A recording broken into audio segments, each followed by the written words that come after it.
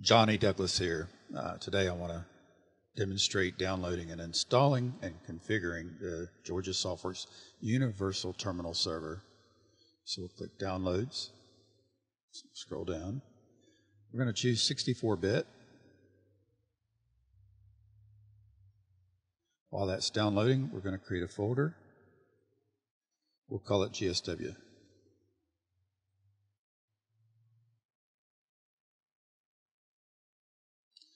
Now we'll move the folder. We'll close this. We'll extract the files.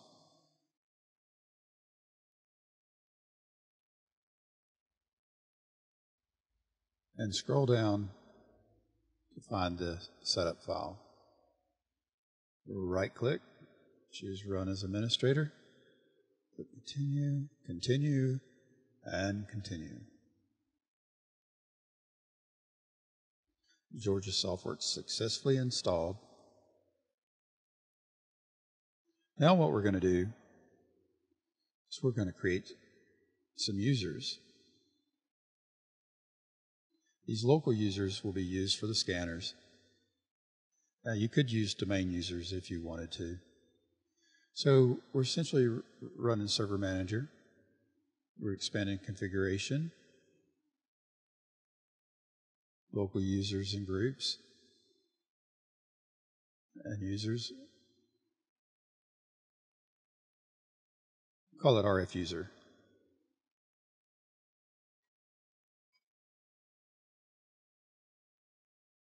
Give it a password.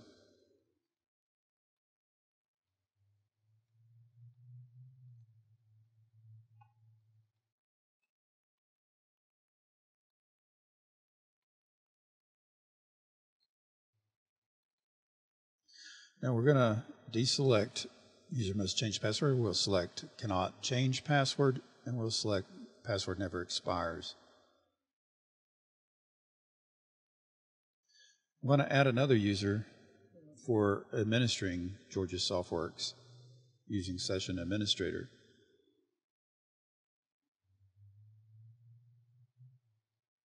I'm going to call it GSAdmin.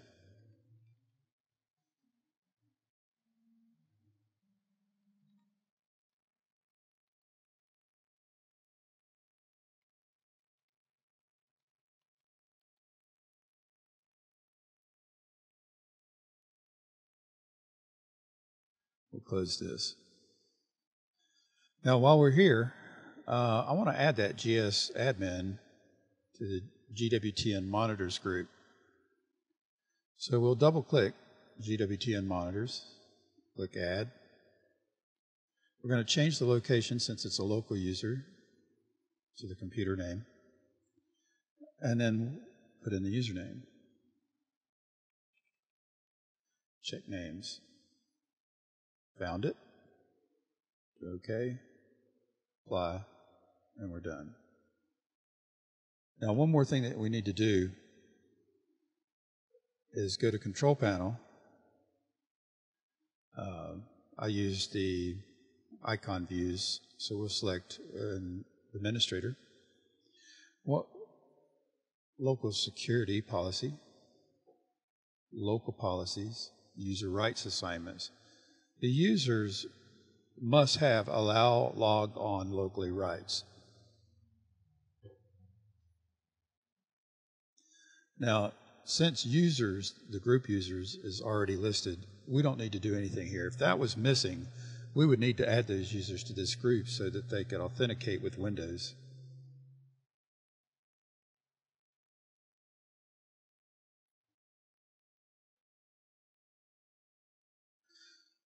So next, what we're going to do is we're going to right-click on Georgia SoftWorks UTS Programs Group, choose Open.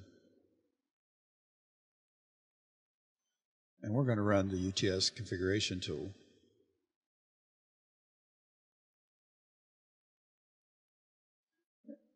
What we're going to do now is we're going to set up some automatic logon for testing.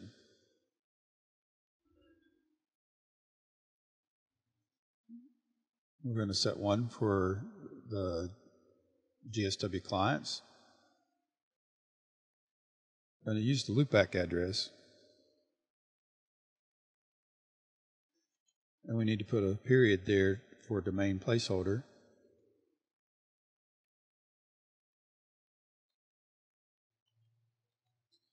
Put in the username and password.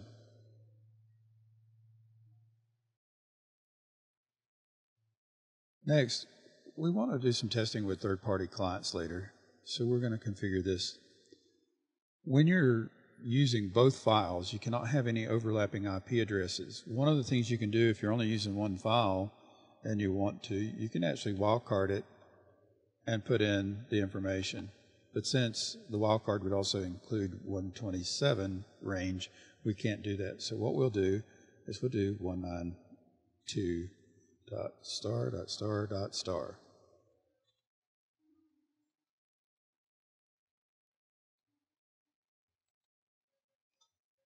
Save it.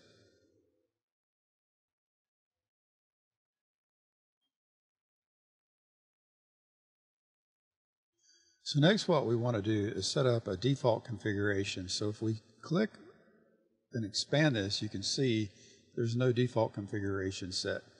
So we're going to select the user per session. We're going to right click and choose create default configuration. We'll expand the default configuration and we'll choose emulation. We will set the emulation to VT220 or we'll use UTF-8. And we'll use color. We'll click apply. Next, we will configure for session saver.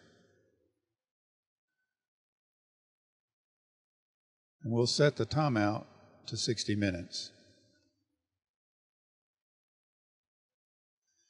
Now, what you'll notice is there is a description over on all of these that kind of tells you what these are used for. And for our purpose, we're going to use Session Saver. Next, we want to configure to launch an application. So we're going to the logon script. I'm going to edit it. Now, I have installed a program called FAR on this computer, and we'll go get the path for it and insert it in the file.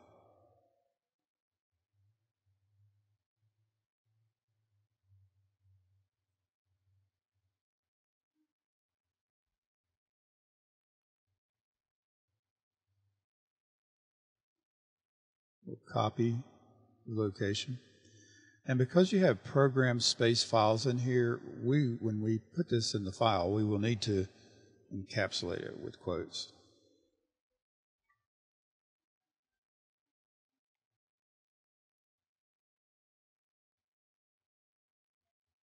And one of the things that we like to do is verify that our launch command for our application will work in a Windows command prompt. So we're going to just copy that, open up a Windows command prompt, paste it in, hit enter, and it works. It launches FAR. So we know we have a working configuration file, logon script. We'll save it. Next, what we'll do is we'll create a user. Select local users, add user.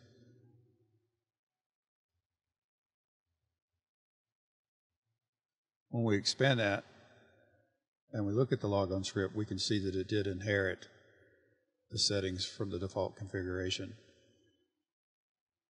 We may want to use a domain user. So we'll right click on domains, choose add domain, enter the domain name. And then we may want to add a domain user. So we'll select the domain name, right click, and add user.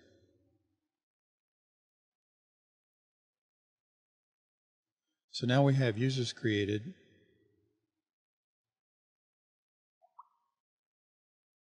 Logon scripts that will launch an application, We'll close this tool.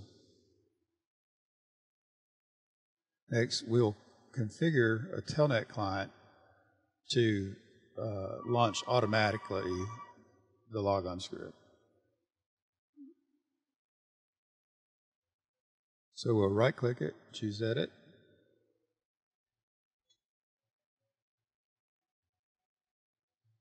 And the -A for automatic logon, -H and put in for the host and put in 127.0.0.1.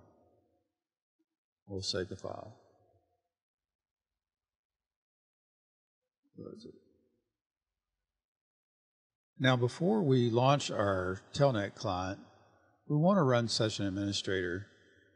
If your user account was added after you had logged in to that GWTN monitors group, you will need to log out of Windows and log back in to get the rights to run this utility.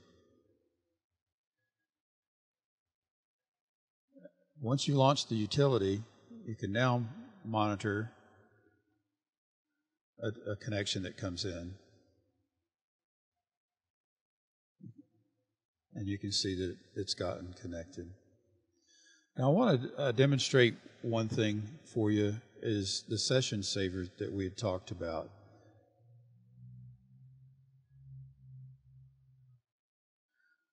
So what we'll do is we'll make the FAR utility go to a different screen.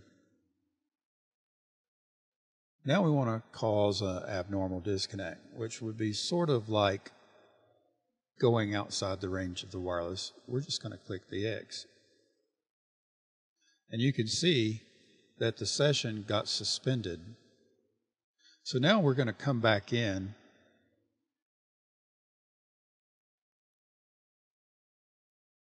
and notice that when it came in, we were returned to the menu that we were on.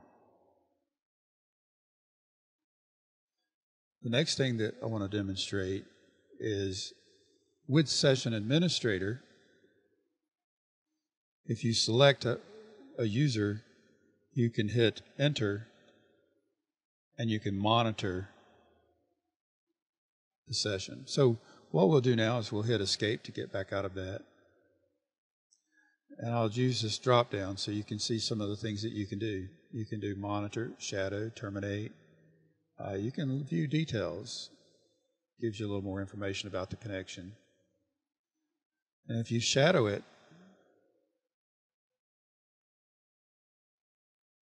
you can actually change or control the screen. Notice that clicking on that option changed it. So you can kind of take control if you need to. The other thing you can do is you can exit the application.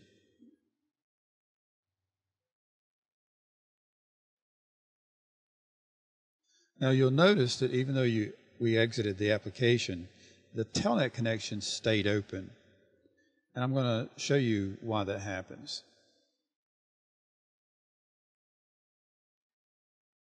When you're looking at the logon script for the user, this k_start.bat again, we're going to change that to a c underscore. K will keep the file open after the application closes. If we change it to a c start, the file will close after the application closes. We're just going to exit out of this session.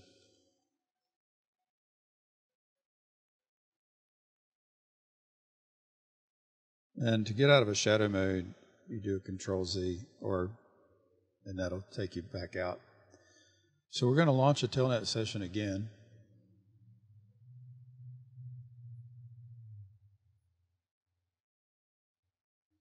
And this time, when we quit, we'll see that it closes the Telnet session after the application closes. And the Telnet session is gone, and we're disconnecting. Well, that concludes this demonstration. If you have any questions, you can contact us at support@georgiasoftworks.com. Thank you.